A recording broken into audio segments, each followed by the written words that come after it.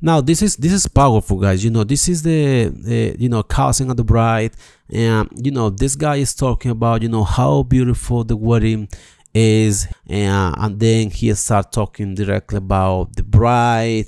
And when you listen to that voiceover and you are looking at the images, and you can tell that the footage is connected. That's actually how you can connect other people that is watching your film, because everything matches, everything makes sense. Again, I'm establishing the scene with this beautiful sunset shot.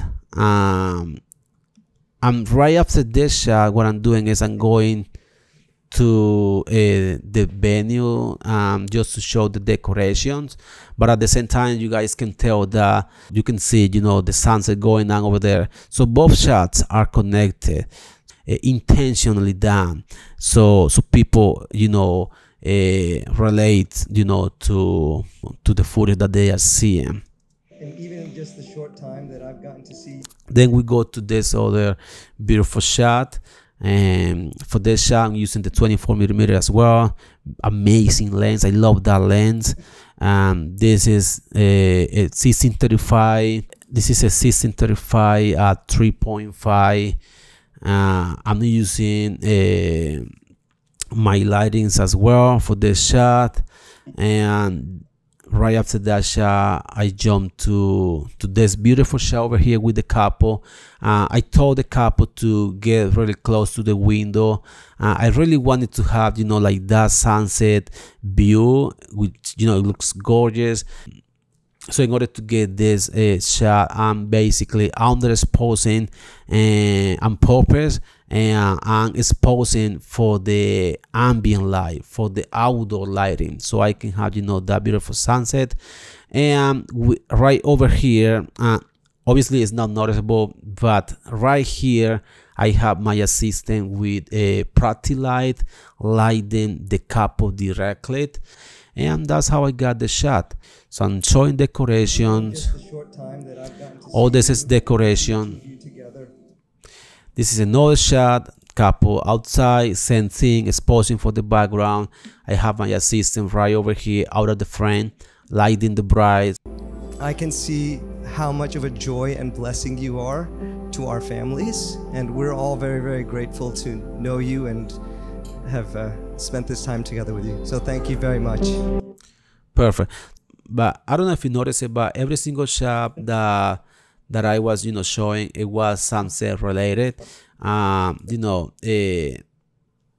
I ended up with this again with the sunset outside. And it's kind of like everything makes sense when you are putting these clips together. Right at the very end, it is good to always review whoever is talking. So I left it for the very end. I'm showing who is the person talking, who is the person giving the speech. Sometimes I show the speaker at the beginning, sometimes in the middle of the speech, or sometimes at the very end. It doesn't matter, honestly, as long as you show the speaker, because if you don't show the speaker, it's gonna look a little weird, because you never saw who was the person talking. Music wise, pretty much I'm pretty much using the same song for this whole part. Drone shot. Me and Hans have been through a lot together. Lots of crying, lots of laughing. She's been there for me whenever I need her. Even if we're really far away, and you're going to be further away now, but I just know that we have that bond which won't change with distance. Over the years. Okay, guys. So what's going on here? I started with this drone shot. I was basically just like I say, establishing the scene. Right after that location, I'm jumping to to this house where the bride was having the henna done. This was at a different date, so I'm showing the bride having the henna done.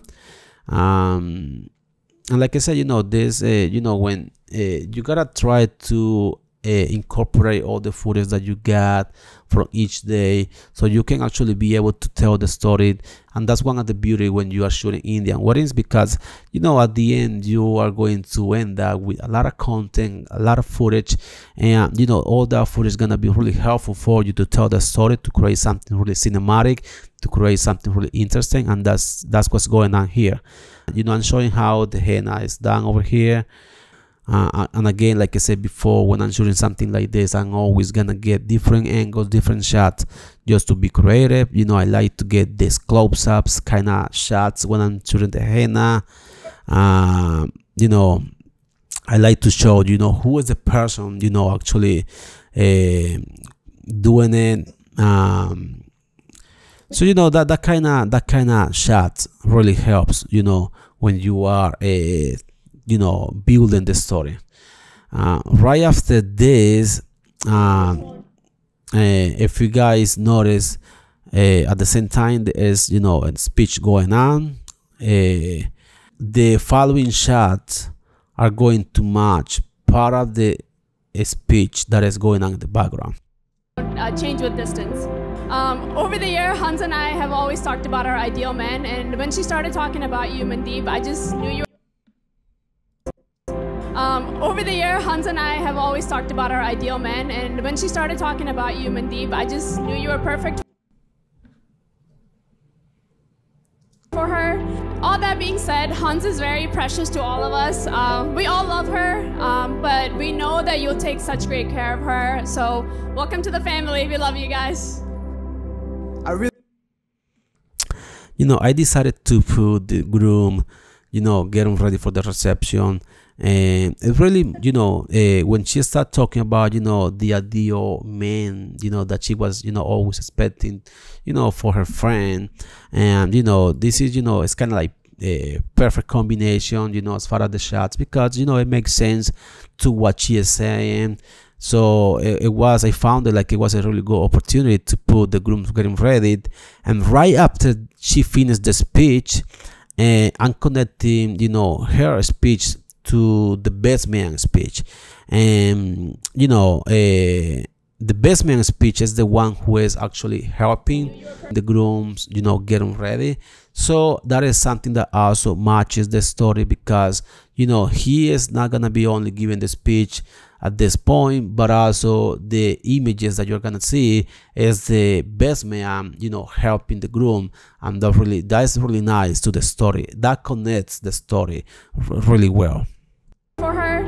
All that being said, Hans is very precious to all of us.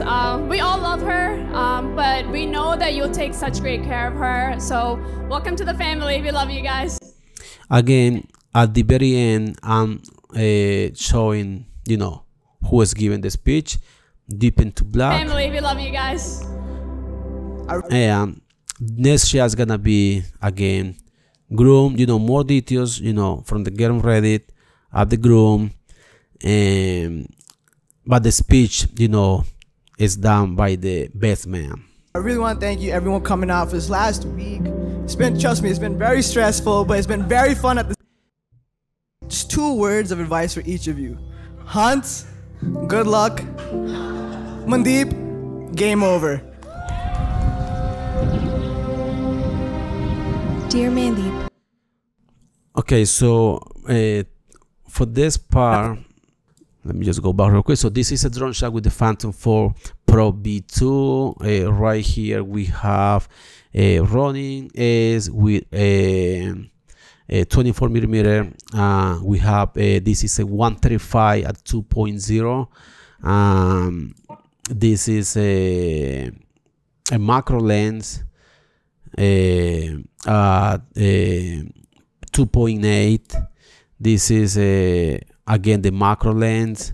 This is the 135. This is the macro lens. We jump to the shot over here. This is a 50mm and a monopod. I don't like this door in the back, but there was no other way to get the shot.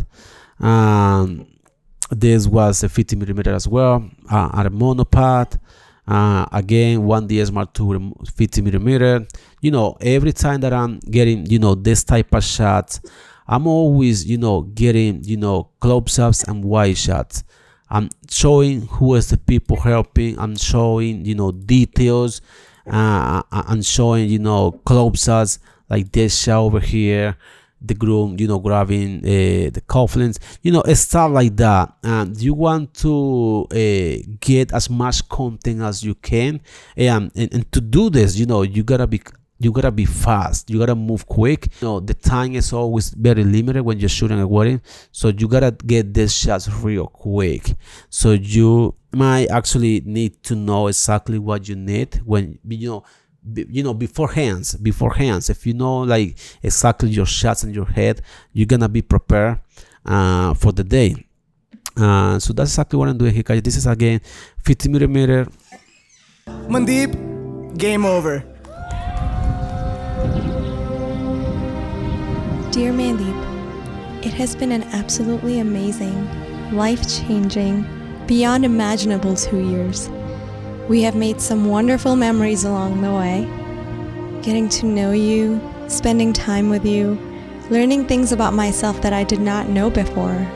So here, if you guys notice, you know, right after he finished the speech, I'm jumping to the next a shot, which is again, you know, establishing the scene where we are. So I'm showing this beautiful shot, which is leading us to the next shot where I show the bride, you know, walking away. Something, you know, something to point out, you know, here, guys, is the music change. You guys notice how the music changes right when, you know, the next sequence start.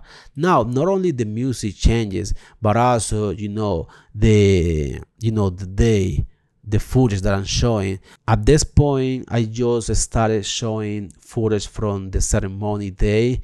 So that is something that you can actually do when you are, you know, mixing different dates, and that is something that really helped me a lot.